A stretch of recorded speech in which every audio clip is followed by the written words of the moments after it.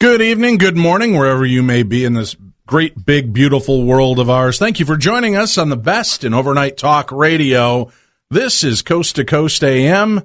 Sitting in for George Norrie, I'm Dave Schrader. George is out in Salt Lake City, and he'd like you to join him at the Jeannie Wagner Theater. You can enjoy watching George Norrie interview ancient technology expert Jason Martell, UFO investigator and journalist Nick Pope, and the man who died 3 times and lived to talk about it, Dannion Brinkley.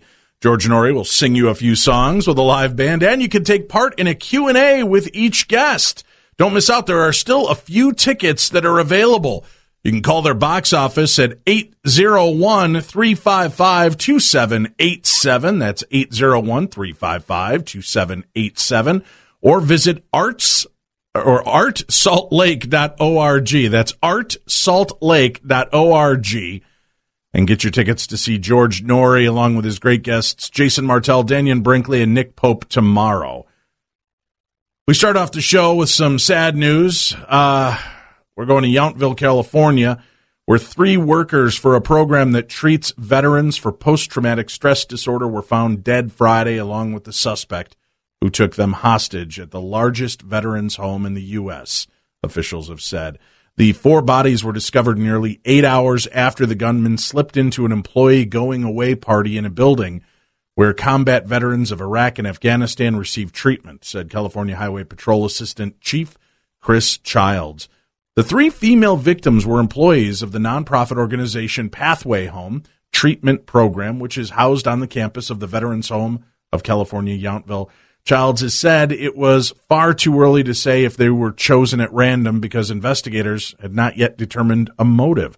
Although authorities called the workers hostages throughout the day, it's unclear just exactly how long they were alive and held by the gunman. The only shots that were actually heard at the center happened at around 10:30 a.m.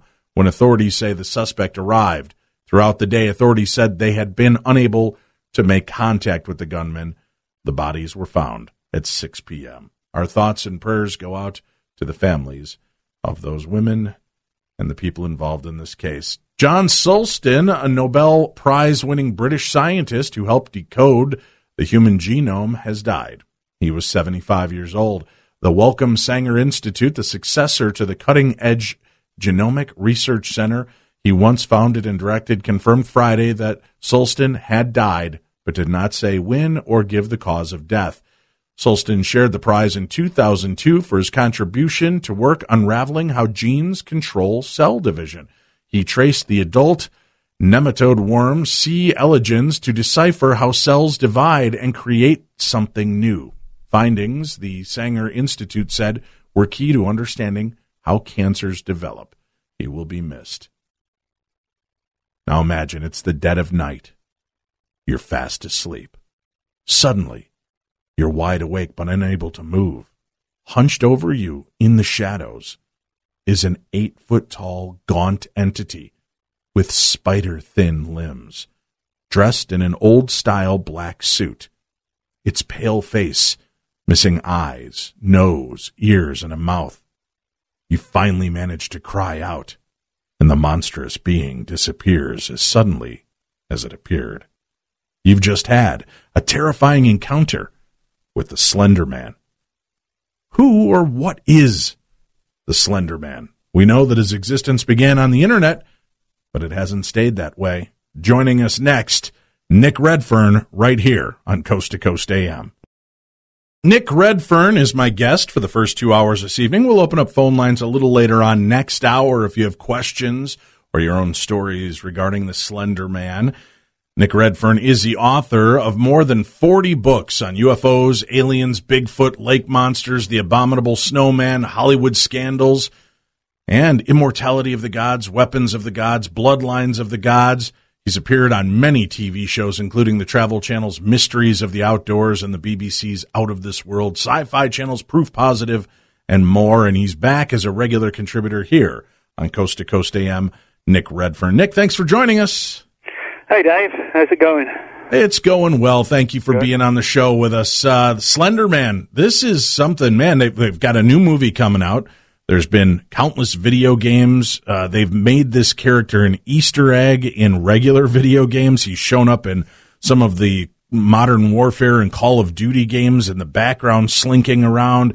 This creature, this being, has become something explosive in no time. Can you give us a little background for listeners that are unfamiliar with this being? What's kind of the genesis point for him? Well, it basically began in the summer of 2009, June 2009, where a website, Something Awful, had a contest basically to see who could come up with the creepiest creature for the internet.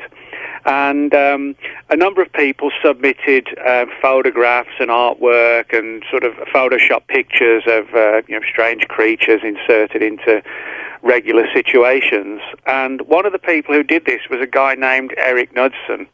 And Eric Knudsen is the guy who created the Slenderman and created the image of this tall, spidery type human being.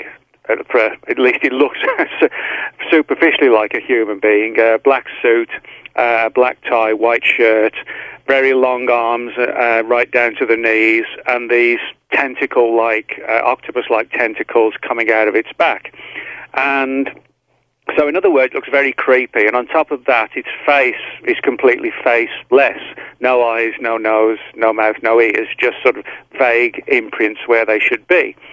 And of all the various submissions that were made to this contest, the Slenderman, created by Eric Knudsen, was the one that really got everybody's attention.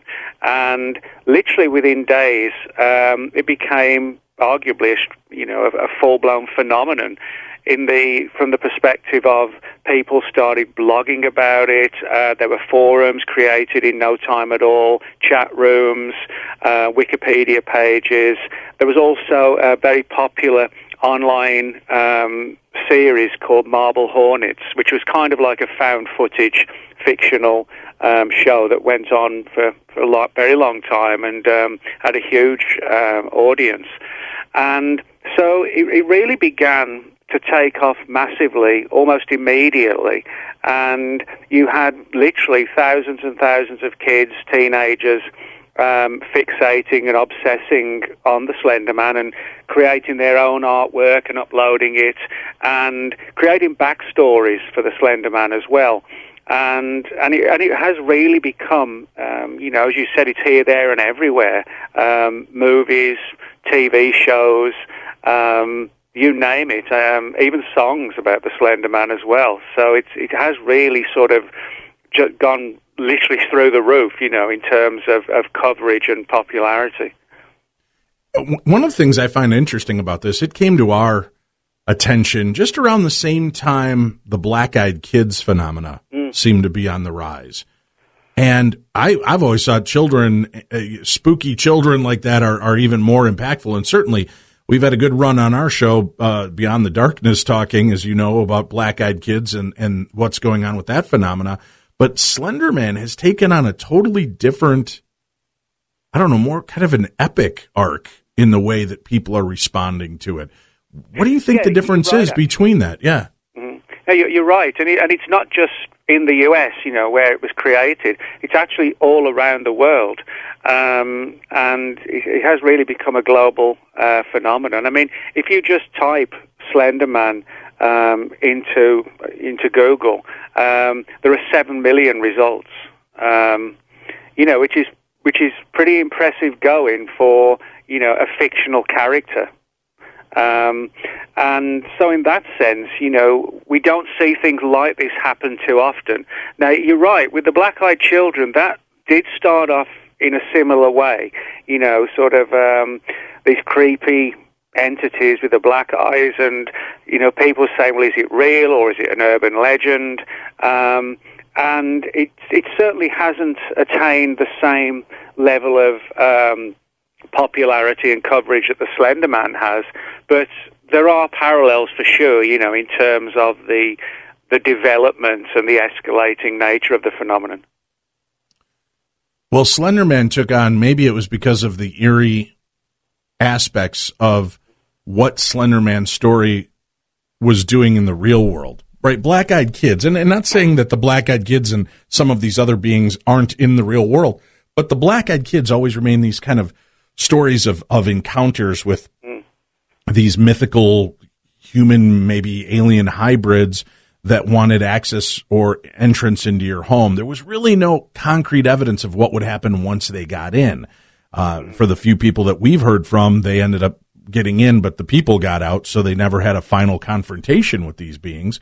But in the case of Slenderman, it took on a different, more sinister tone because people started adapting their lives. Unlike the black-eyed kids who were affecting the people are being affected by Slenderman and acting out in his name or in his honor, if I can use that term loosely, because people began attacking other people, parents, friends, relatives, in trying to appease him.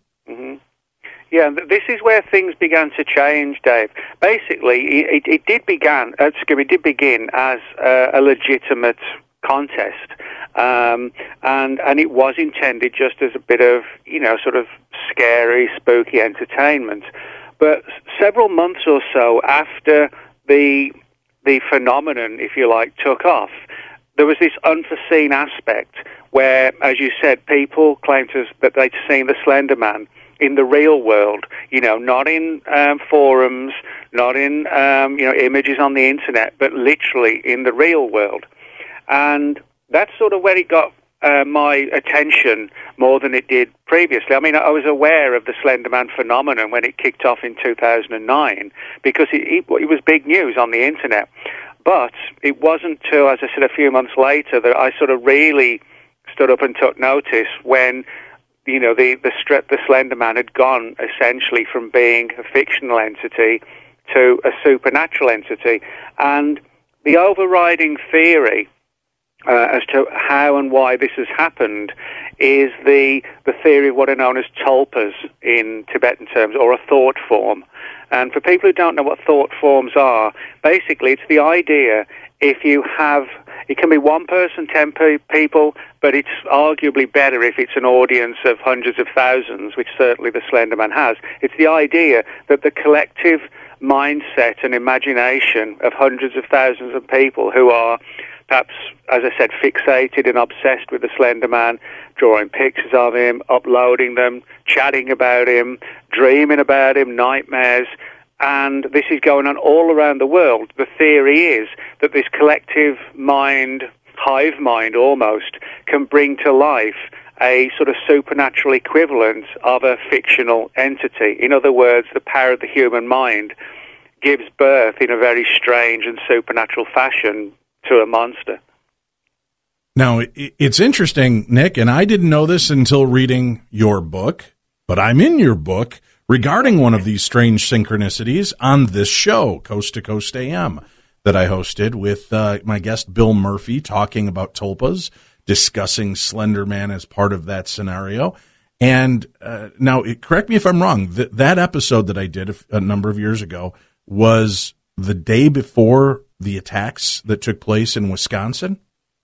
Yeah, but basically what it was, Dave, was that the attack by two girls in Waukesha, Wisconsin, on one of their former friends, the attack occurred on the morning of May the 31st, 2014, and depending which time zone you're in, the attack actually occurred on the same day as the show. The show went on into the early hours of the 31st, and the attack occurred on the 31st. And of course, as you mentioned, on the show itself, you're talking about the tulpa, the thought form angle, and how, life can be given to something that actually never really did live in the first place.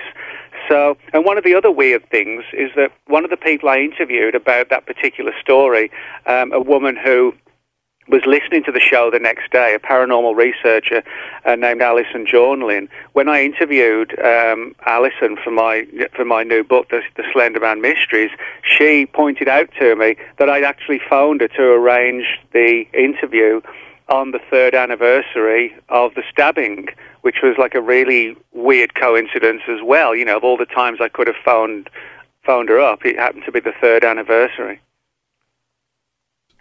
For listeners that are not familiar with it, with the last few minutes here before we go to break, talk to us about the case that took place in Wisconsin. Can you give us some of the backgrounds and intricacies of it? Well, yeah, this is sort of, the ultimate dark side of the Slenderman phenomenon. What we had were 2 young girls who lived in a city in Wisconsin called Waukesha, which is a suburb of Milwaukee. And basically what happened was that on the morning of May the 31st, 2014, the 2 girls who were involved in the attack lured one of their former best friend, to a nearby park in the city and took her to a wooded area. And one of the 2 girls proceeded to stab her no less than 19 times. And it's amazing and almost like a miracle that she didn't die, because some of the wounds came sort of extremely close to organs and major arteries, etc. So, it was really just, as I said, almost like a miracle that she survived. But essentially, the girls attacked the other girl in their own words, because they felt that by sacrificing her, that they would become, in their words, the Slenderman's proxy. And so, in other words, it was essentially like a sacrificial act. And after stabbing the girl, the other 2 headed off. They fled the area, and their plan was to go to an area of forest where they believed the Slenderman lived, in this creepy old mansion. Now, of course, the police caught up with her quickly. Emergency services were on the scene quickly, and fortunately the girl made a good recovery, both psychologically and physically, and she's okay now. And as we heard just a couple of weeks ago, the 2 girls, they're now out of society for the next 30, 40 years. It's going to be a long, long time before they get out. But those 2 girls, they didn't do this in the name of the Slenderman as a means to, get an insanity plea. They really fully did believe in the existence of the Slenderman. And, that from their perspective, at least, what they were doing was something that had to be done. But, it was a case of the lines between fiction, fact, reality, and unreality were blurred in just about the worst way possible. And what that case did was to sort of bring the existence of the Slenderman and the story of it to an even bigger audience. When you've got mainstream news like, Fox News and MSNBC, etc., covering it, it was elevated even further, but not for a good reason, It was such a brutal story, and the idea that these girls believed they were going to gain the favor of an imaginary being, and it would let them in. Is there any kind of protocol or any kind of sense that this is something? Is this like a mass hallucination phenomena? How do we start to even rectify that kind of logic for so many people? Because unfortunately, this was not an isolated incident. Within time around that, there were other attacks that were being perpetrated by people trying to kill loved ones to gain favor with Slenderman. Yeah, you're right, Dave. And, you can look at it from several perspectives. One is the idea that it's sort of purely, an issue of the human mind, where people are obsessing about it and, they start to, as I said, blur the lines between reality and fiction, and to the point where they cannot, distinguish between the two. And, there are a lot of people who take the view that that's exactly what happened with the 2 girls, that they just totally believed in the phenomenon of the Slenderman, bought into it, and as I said, in a terrible way. Now, on the other side of the coin, you have people who take the view that there's more of a supernatural aspect to this, whether the thought form angle. People point out that one of the girls claimed that she'd actually seen something very much like the Slenderman years earlier. In fact, specifically before Eric Knudsen had created the Slenderman. Well, that's a good point. Let's stop there, because when we come back, I want to talk about this archetype. A lot of people believe that we have that Genesis point in 2009 where it made its first appearance to the world. But there are different iterations of this character that have predated the Slenderman character. We'll discuss that with our guest, Nick Redfern, when we return on Coast to Coast AM. We're back. This is Coast to Coast AM. My guest for the remainder of this hour and next hour, Nick Redfern, and we'll open up phone calls next hour if you have questions for our guest. You can also email me throughout the show this evening, dave@darknessradio.com. If you have points or questions, I will try to weave them in throughout the interview.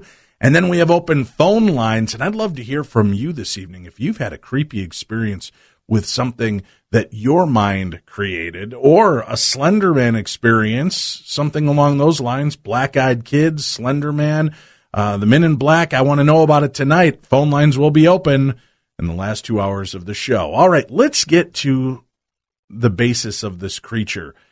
Nick, is there any real thread of this archetype that goes back further? Because it seems like when we were looking into this to begin with, we were finding iterations of this that went back centuries in many different cultures and belief systems. Maybe not the shirt and tie Slenderman, but these long, lanky, faceless beings with spider-like legs seem to have been around for a long time. Yeah, there's actually several interesting angles to this particular aspect of the phenomenon. One of them, which it gets into really weird aspects, actually relates to the very same town where the girls initiated the attack. For example, back in 1921, the body of a young boy was found in a pool in the city of Waukesha, only a few miles from where the two girls launched the attack. And he was never identified. His body was never identified at all. And he became known by the local press at the time as Little Lord Fauntleroy, which is named after a story of this rich little boy. And the reason they gave him that name was because his clothes that he was wearing when he was found were very expensive. So the theory was that, he came from a rich family, although it was never proved.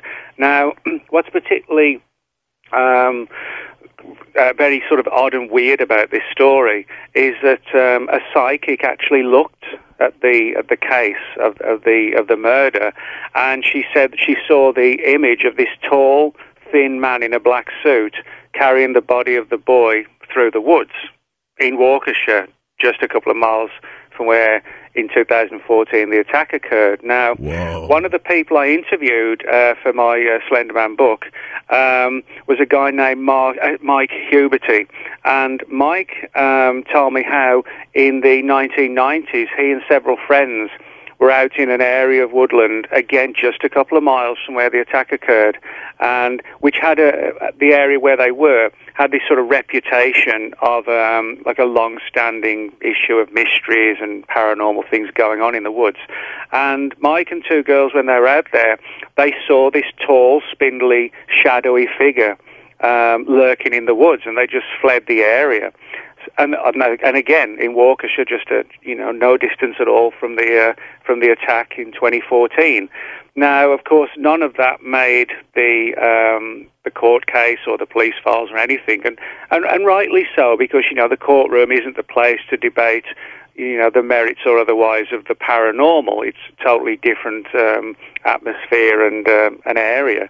But that's two regional cases that predate the Slenderman by significant times. But there's another one. That's crazy, Nick. When you're doing the research, that's crazy. When you come across that, I mean, what is your initial take on that? Now all of a sudden you're hearing that this creature or a similar creature existed, and that there are deaths and kind of a crime associated with this. Mm-hmm. Well, yeah, I mean, the story is a very weird one, because the more you dig into it, the more threads and leads you find that demonstrate that there's far more to this than's going on.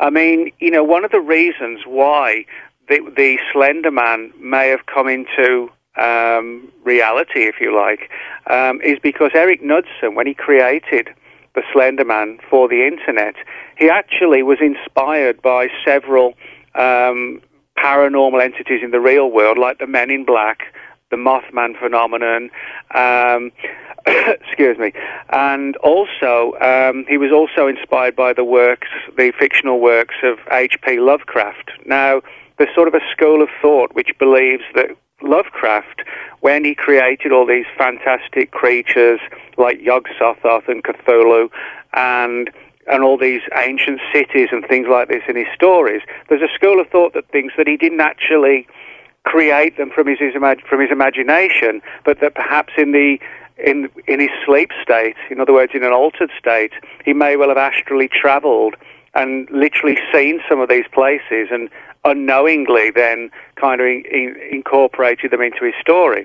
So if you look at it from that perspective, some people have theorized that perhaps Eric Knudsen, he sort of tapped into a pre-existing archetype, a supernatural archetype, and unknowingly, sort of turned it into a modern-day equivalent with the Slenderman, because, we can go back centuries, as you said, and find very similar cases. A famous one, which is the subject of a children's fairy tale, is the story of the Pied Piper of Hamelin. Now, the Pied Piper of Hamelin, in the story, Hamelin, it's a little town in Germany. One day, this mysterious character comes into town who's described as being tall, thin, and has an unusual appearance.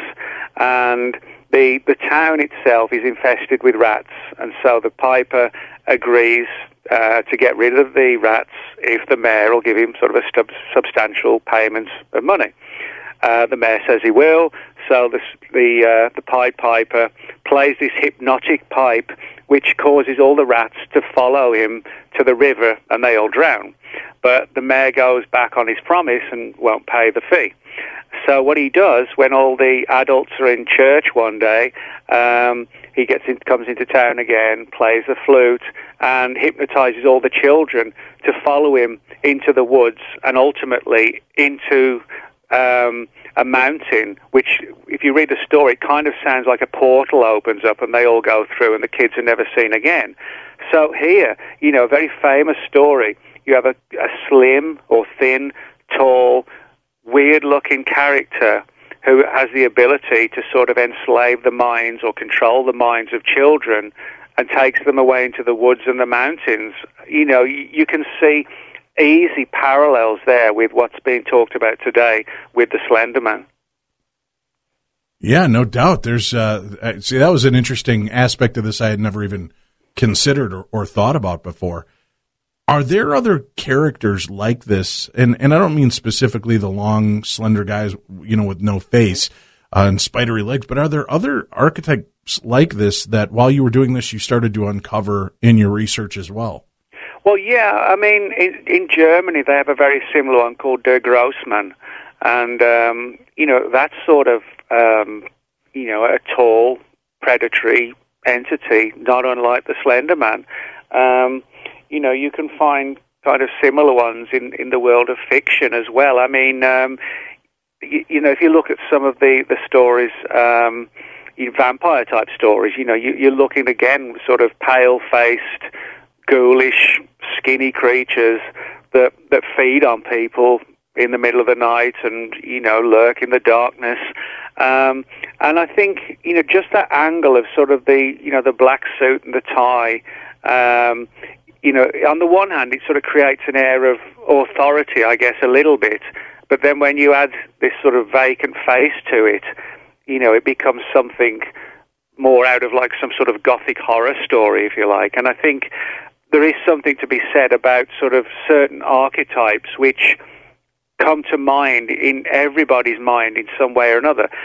By that I mean, you could find stories all around the world where, kids, doesn't matter what country you're in, kids fear what's underneath the bed or in the closet, or you can find stories all around the world of a haunted bridge, kind of, if you go to the bridge and knock on one of the wooden post 3 times and turn around, the witch will appear. There's variants on that kind of story everywhere.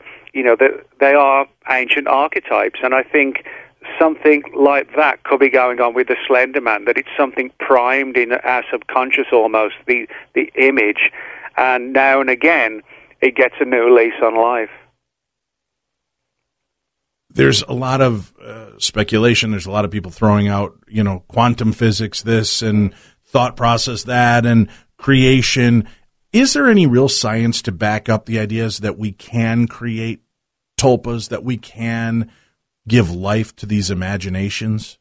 No, that's the short answer is no. There is no hard and fast proof that thought forms, tulpas, do exist or they can be created. But what I would say, that there's a lot of highly credible testimony in support of that very scenario. I mean, the tulpa phenomenon, you can find a lot of well-known old stories going back decades, but for the listeners, I'll give you a really good one from relatively recent times, and it involves a well-known comic book author and artist from the UK named Alan Moore. Now, Alan Moore was responsible for creating the Constantine character in the comic books, which was turned into a 2005 movie starring Keanu Reeves, and he also created the V for Vendetta character, which was also made into a hit movie. So Alan Moore's got a lot of clout, in Hollywood and in the world of comic books. Now, when Alan Moore was creating and visualizing the image of Constantine and how he was going to look, how his hair would look, his face would look, his clothing, his mannerisms, his character, everything, he put a lot of effort, in his mind, so to speak, to see how he could create this image and, make him a memorable one. And he actually focused on Sting from The Police. That was the image that he had in mind as how Constantine should look.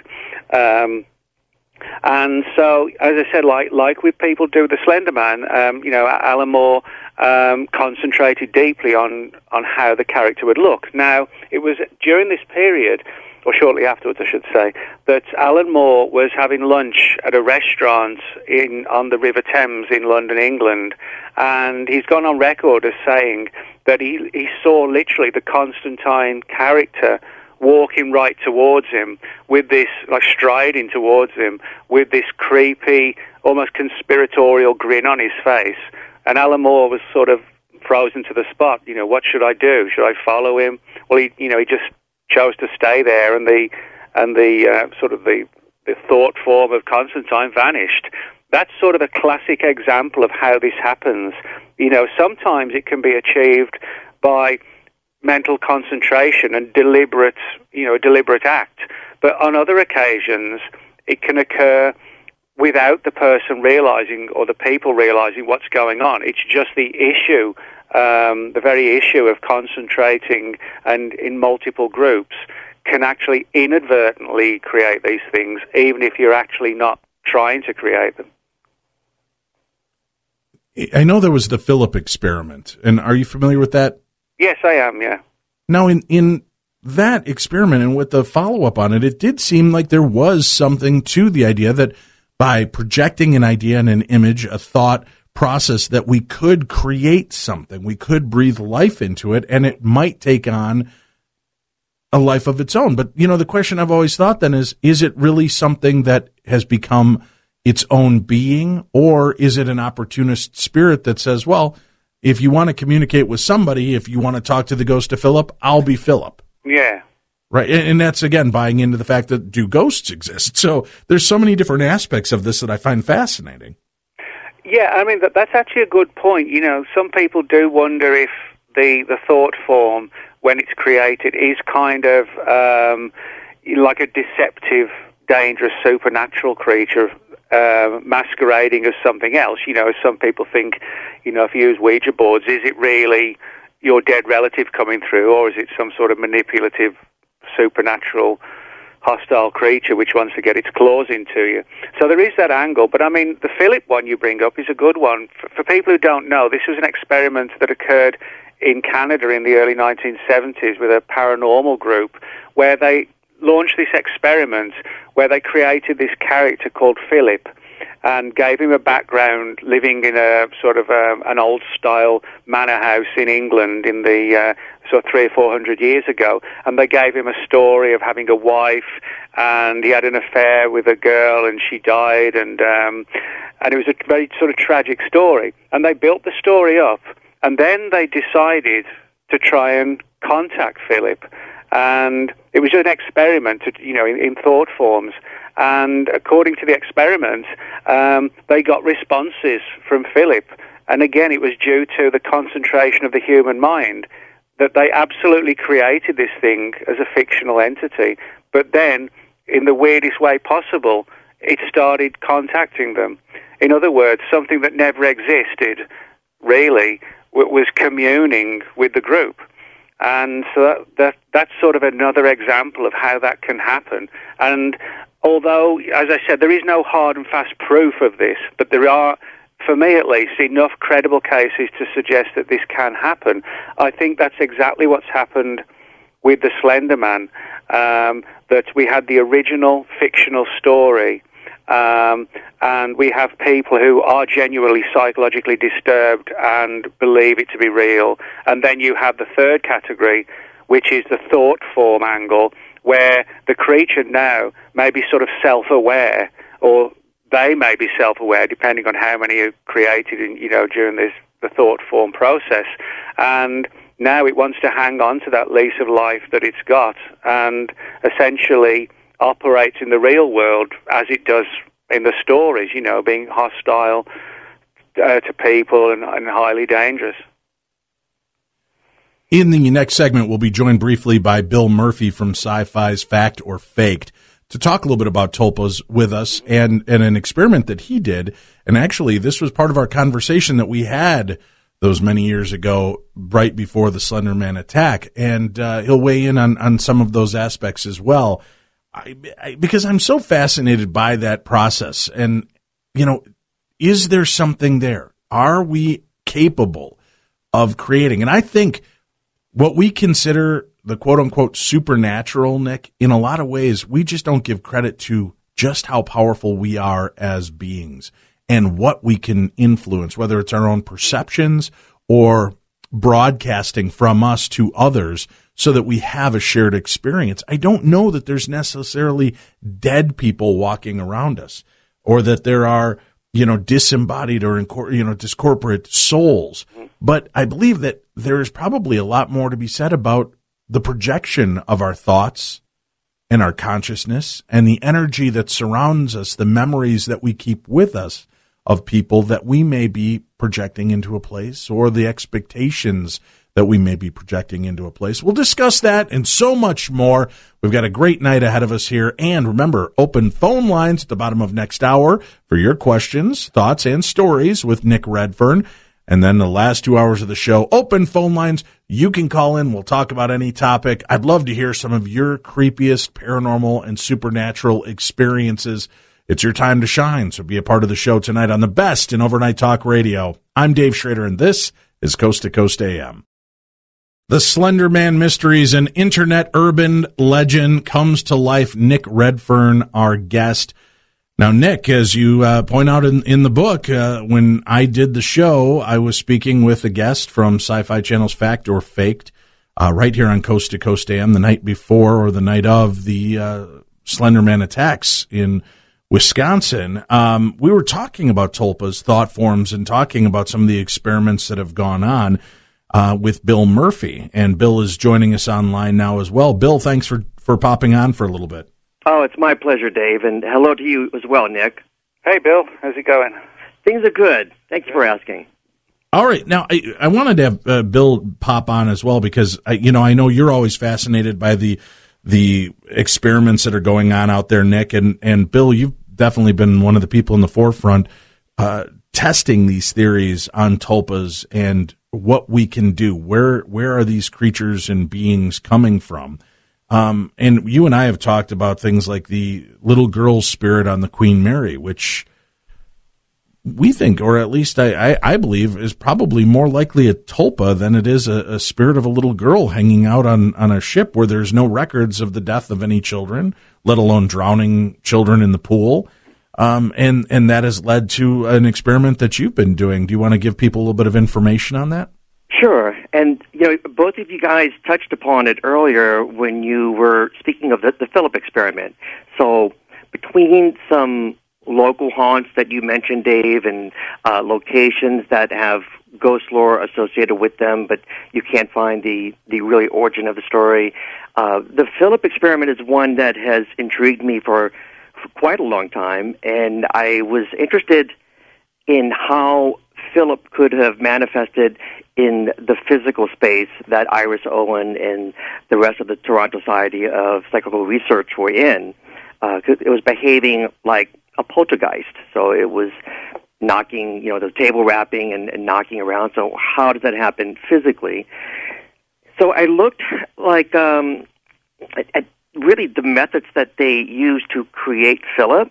And just to elaborate a little bit on what Nick said, it really had a tragic ending to Philip's story because, yes, Philip was an aristocrat, had a grand estate, but he was married to his wife Dorothea, all fictitious, and Margot, the woman that he had an affair with, was then accused of being a witch and was burned at the stake. Philip then committed suicide by jumping off the wall of the estate. So now his ghost would haunt that location.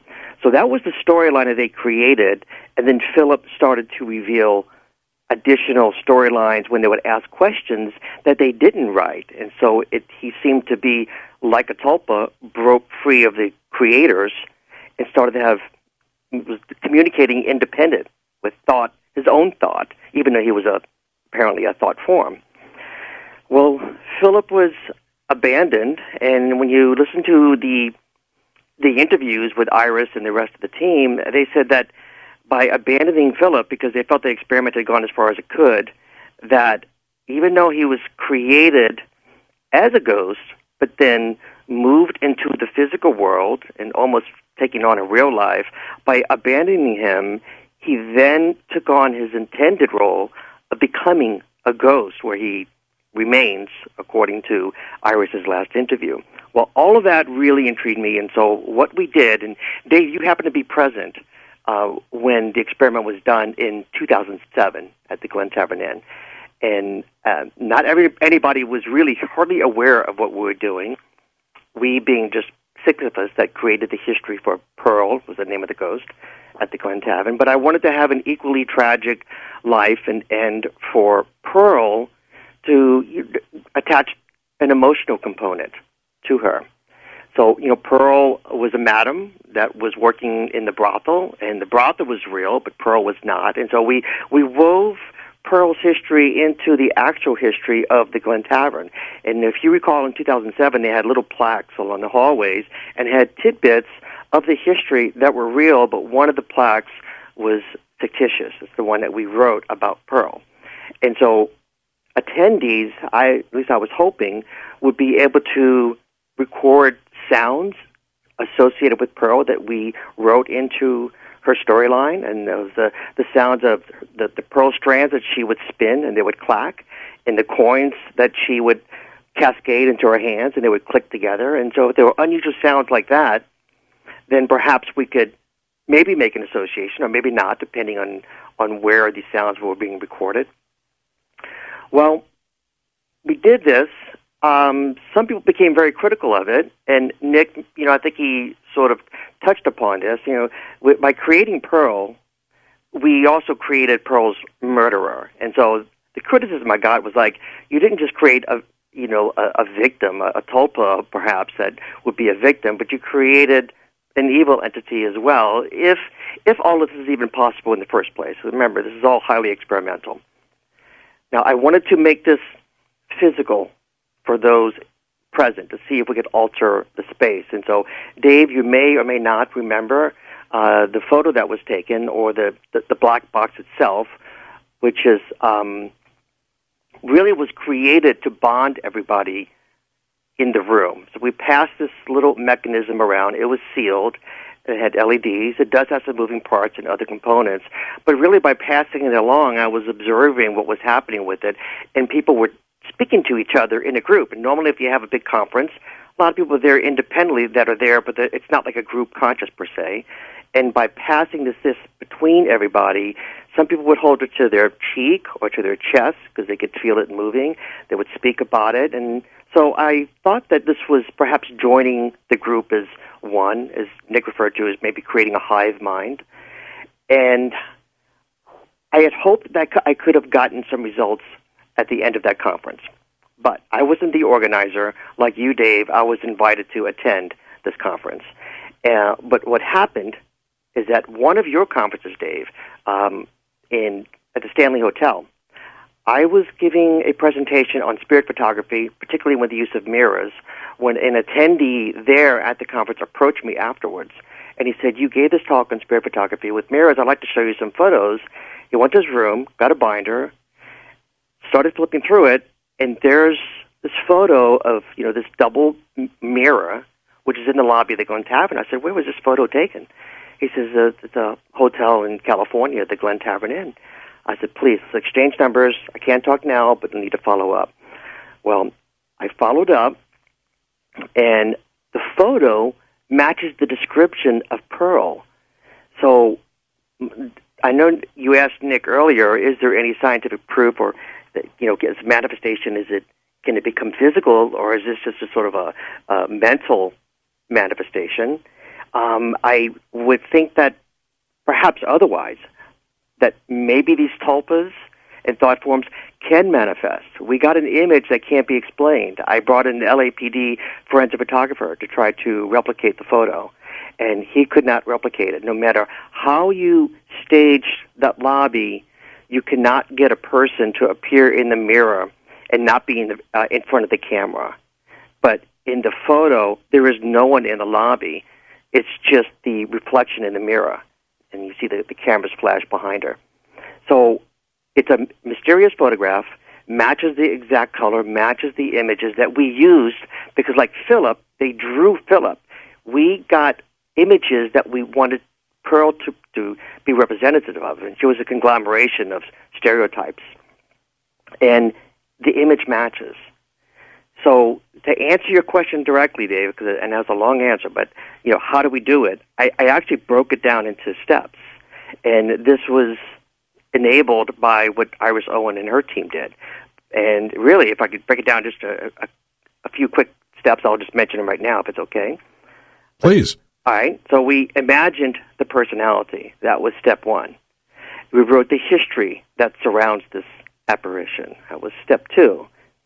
We added the details, so like a biography around the person to sort of bring the individual to life, so to speak. The fourth step was kind of critical. We wanted to compel this thought form to exist by affirming its existence through, it looked almost like a reverse seance, so it was a bit of a conjuring episode that took place, and not everybody is too keen to doing that, but that was what we did. But instead of conjuring an entity that you would then try to control, we were just trying to conjure a thought form into existence that had no prior history. Number 5 is attempt to communicate with this entity, and then 6, record the results, and finally present the findings. So it wasn't until I met Jim Spann, the photographer, that now we had a photograph that perhaps was the end result of this creation of Pearl. How does that affect you as somebody who's running an experiment like that, Bill? I mean, Nick, we're talking about thought forms, the idea that these things may exist, and all of a sudden we've got somebody now who planted the seed of an experiment in 2007, and years later somebody's photographing a room where this creature, this being was created, and there's photographic proof of this being existing now. Well, yeah, I mean, this is the sort of thing we need, going from just sort of discussing things from a theoretical perspective and actually, having some degree of reality and evidence to it, to show that there is something going on. And I think, you made a good point before the break, Dave, when you actually said, terms like supernatural, etc. I think, the time will come probably when if we do understand one day what thought forms actually are and how they come to be, that it'll probably be something that'll be explained, by a form of science that, we just don't know the answer to right now. So it gets passed off as it's magic, or it's the occult, or it's the paranormal. But it may have a rational answer that it just eludes our science, in the early 21st century. And Bill, when you're setting the standard for this and you're creating, and then all of a sudden photographic proof comes back of your creation, how does that impact you? Well, to sort of answer that and address what Nick said, I wanted to understand the mechanism. What is the physics behind this? How could an image appear as a reflection and not appear as a physical body in the room? Because, the mirror is just bouncing photons back and it's reaching your eye, and, there you're perceiving the image, the light that's coming in, but there was no originating light for the photograph. And so I really started the research to dig into that, and I ran across a presentation, and eventually I became a student of Dr. Claude Swanson, and is a very interesting physicist. He's got a series called Synchronized Universe, and in there he discusses, one of his books is called Life Force, The Scientific Basis. He discusses how an entity and a ghost and this sort of physical manifestations could occur. And he explains it with the fifth force of the universe. And, there's the weak and the strong nuclear forces, there's electromagnetism, and there's gravity. And so this fifth force is torsion fields, which is twisting action, and it distorts space and therefore light. And that's how these images could possibly be created through these torsion fields. Well, you can have a heavenly body, you can have the Earth, you can have the moon, you can have stars.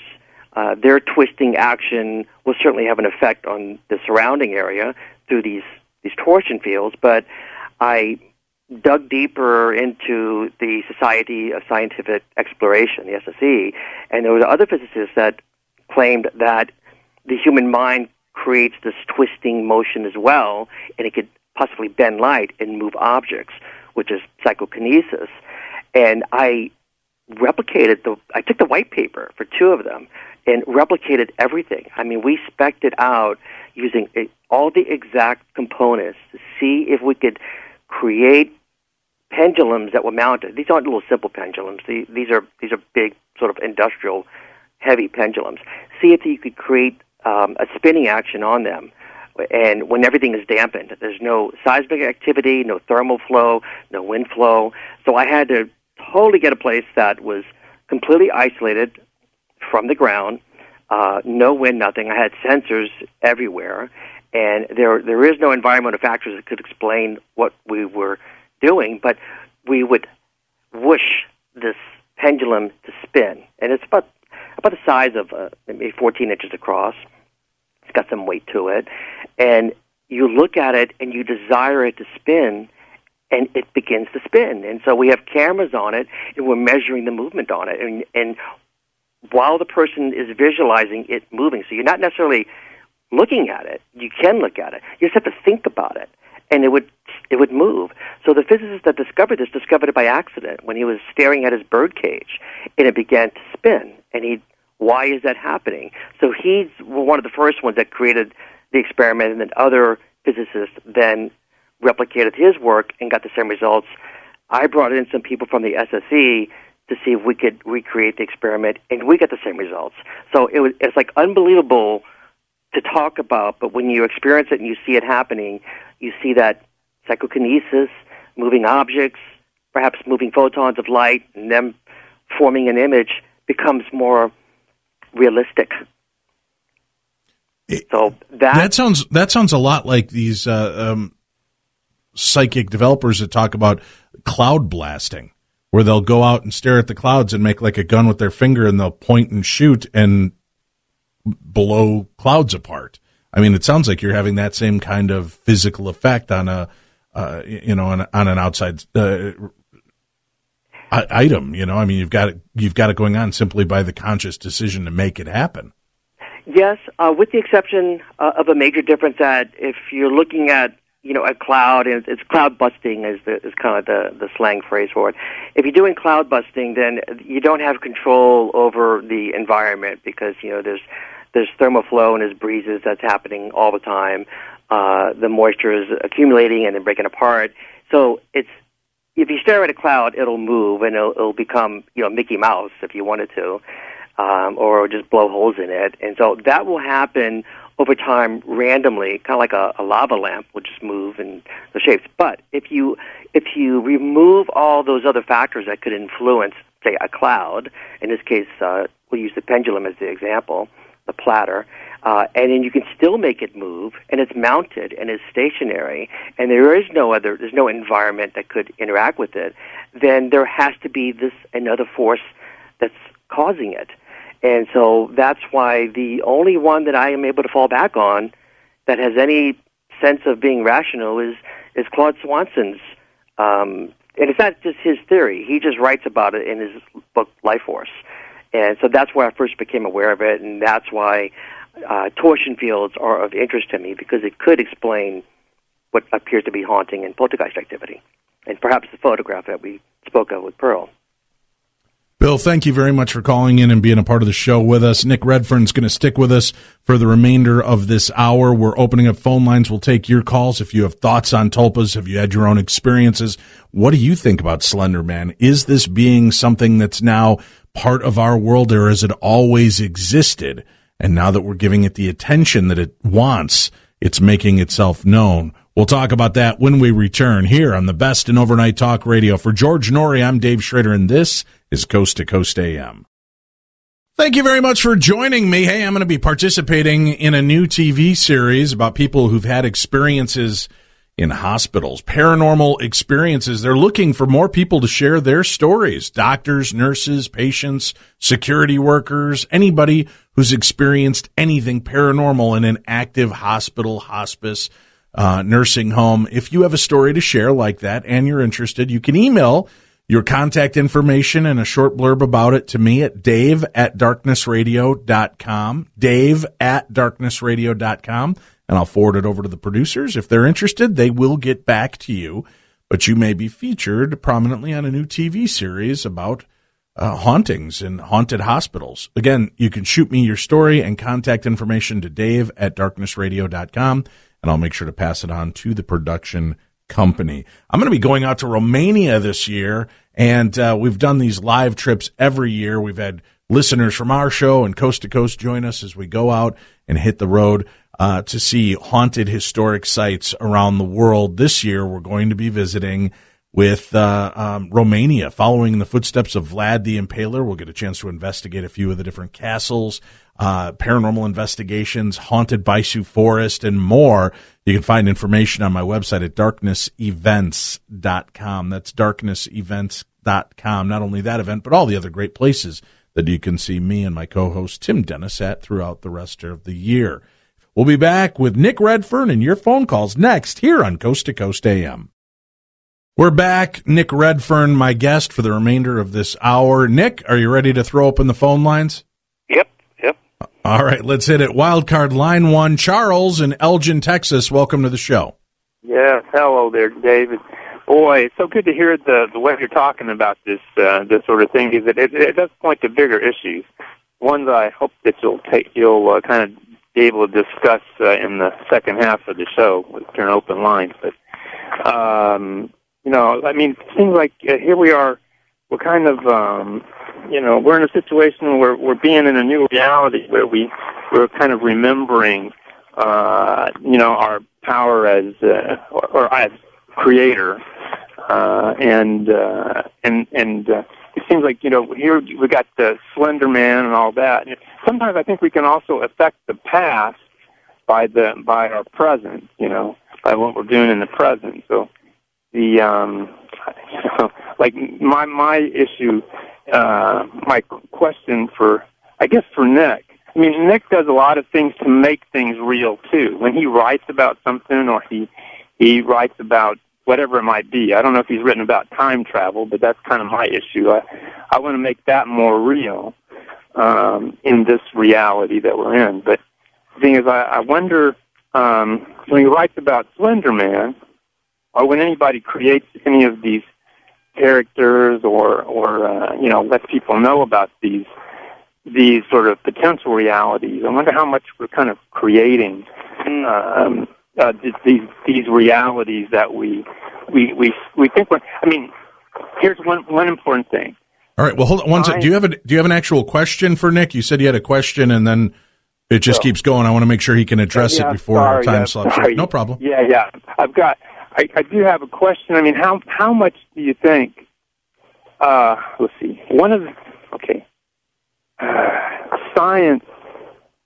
Science is sort of the game of working things out, figuring stuff out. And when people, of course, once you figured out everything, then the game's over. But so that'll never be over.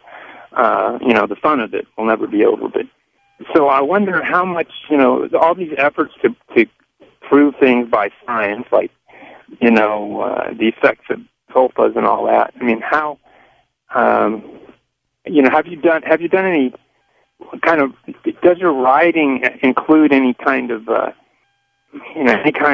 acknowledgement of the fact that we're sort of we're increasingly able to create these realities? And well, that's actually a good question, because if the human mind can sort of focus on something like a Slenderman and create it, whether it's one person or multiple people, then you could make a good case that if somebody reads a book and becomes, really deeply interested in the character of one particular story, and they spend a lot of time afterwards thinking about that particular chapter or that character, then arguably, you could achieve something very similar. There's not much, if you think about it, there's not much difference between obsessing on an image of the Slender Man, on your laptop versus reading about something in a book. In that sense, you could kind of suggest that just the act of thinking about something that is in a book could potentially tip the scales and start off the creation of some sort of thought form. So there's, as we heard with Bill, a totally a different way as well of sort of bringing these things into being, and with the Philip experiment and things like that. So I think whether it's a book, whether it's a movie, a comic book, whatever it is, I think that's less important than the process of actually creating these things. But, if you've got an image in your mind from a book or a TV show or whatever, that would strengthen, I think, the belief and the ability to create a real-world version of it. Thank you very much for calling in. Here's an interesting email, and I think they mistook your point on this, so I want to give it a chance to be voiced and have you kind of answer to this. It says, the girls that attempted to murder their friend because of Slenderman had serious mental health issues. For your guest, you or your guest to suggest anything else is beyond disrespectful to the girl that was stabbed. The girls who perpetrated this senseless crime are sick with diagnosable serious mental health conditions that require medications to regulate. For your guest to suggest this crime had anything to do with anything other than the two sick girls with an undiagnosed mental health condition is wrong. Those girls, because of their health, were susceptible and vulnerable to fictitious things they read or saw. If it wasn't Slenderman, it would have been Mickey Mouse or a voice they heard telling them to hurt somebody or themselves. That's the way mental illness works. Well, I think she's misinterpreting what you were saying and what we were talking about. We were discussing why black-eyed kids phenomena and Slenderman didn't really kind of go the same way. And we said, well, one was because it was being taken more literally, and people were taking this creation and suddenly treating it as though it were real. And that there's no question these girls have a mental issue and that they are desperately in need of medical help for this. And we in no way want to diminish the victim's anguish that she had to go through on this. We were simply, at least I was, bringing up the fact that the way that some of these creatures are perceived by the mainstream and by people in the paranormal community is maybe the reason Slenderman got so much more attention is because it leapt to the actual news pages because of stories like that. Well, yeah, I mean, if people go back and listen to the archive of this tomorrow, they'll see that when I was talking about that, I actually did say that some people take the view that this is purely an internal psychological thing on their part, and other people, I was being truthful when I said there are people who do believe that the attack by the girls did have a supernatural component. There are people who believe that. That's what I said. Now, one of the reasons why some people do believe that is because, as I pointed out, there have been reports of tall, slender, dark figures in that area on previous occasions. One of them being, as I mentioned, one of the guys in the book, Mike Huberty. He had an experience in the 1990s. So, that is one of the reasons why people, or some people, look at this particular angle of the girls and the attack from a different perspective than it just being, something to do with a mental illness or whatever.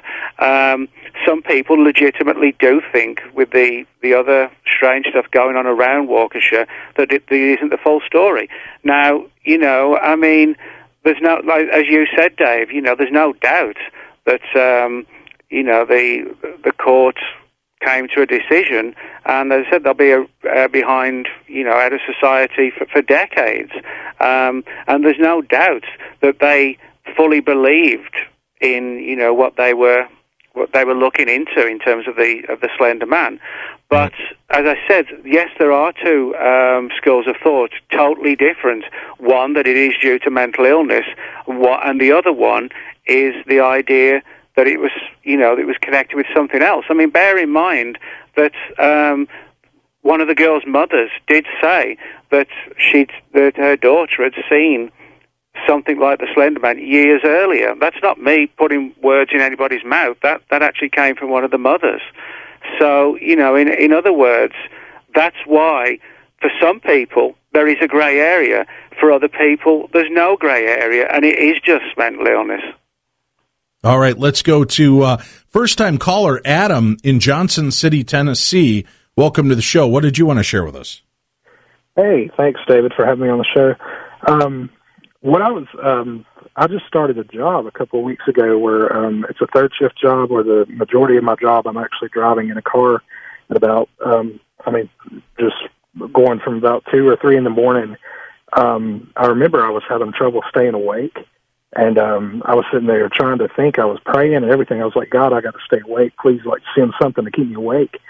And I remember this gray face, and all I remember was the face, and it was like a gray figure, and it had black eyes and like a black divot where the mouth should be. I didn't see any kind of eyes or anything, but I just remember it passed through me, and I woke up instantly, and I was awake for the rest of the night. I just couldn't even think about going to sleep after that.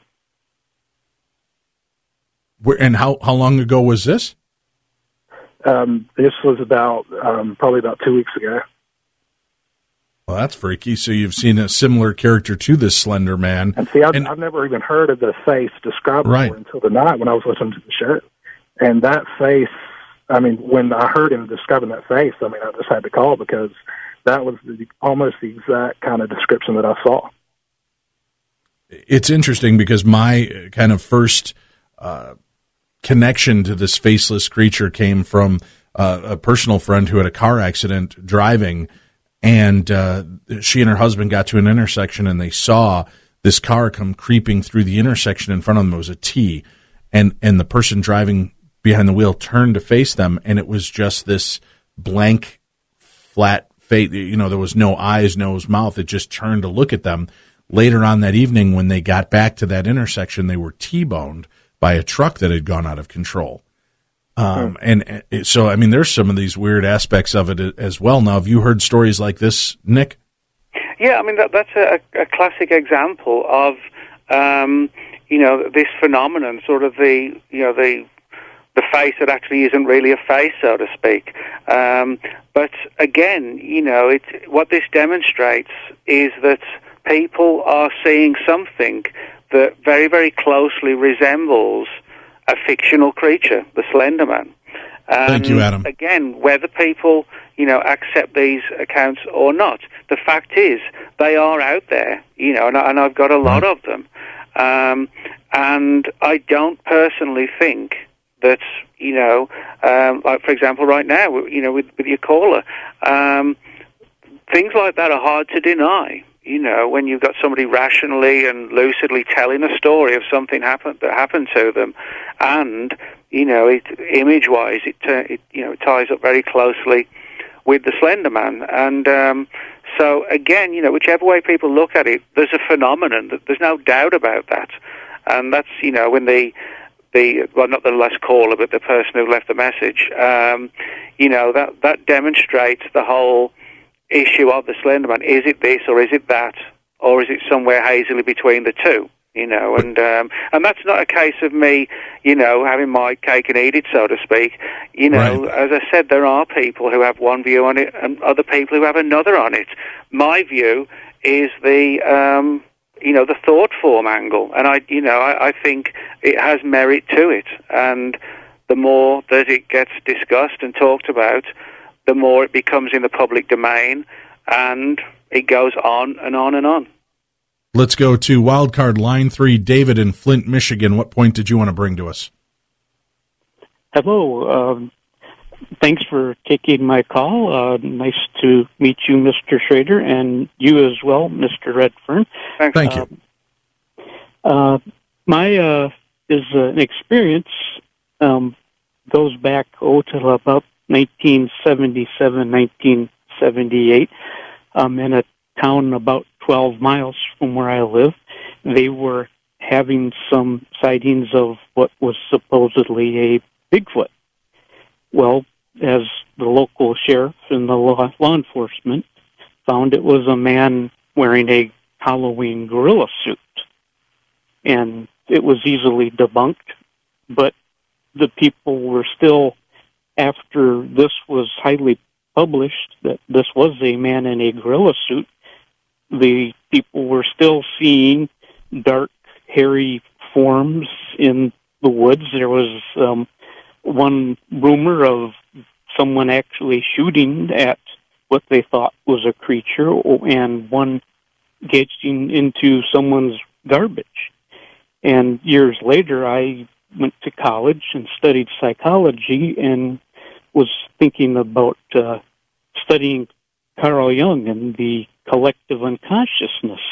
And I was wondering if I got to thinking of, did this phenomena, was it started to link in everybody's minds to create either hallucinations or archetypes that people believe that they were seeing something that might have been there or not. And then in reading Mr. Redfern's book on the Slenderman and tulpas, I was it struck me in the same form, that maybe it wasn't a single person that created this, but a group of people in an area were able to form something that caused these people to see something like this.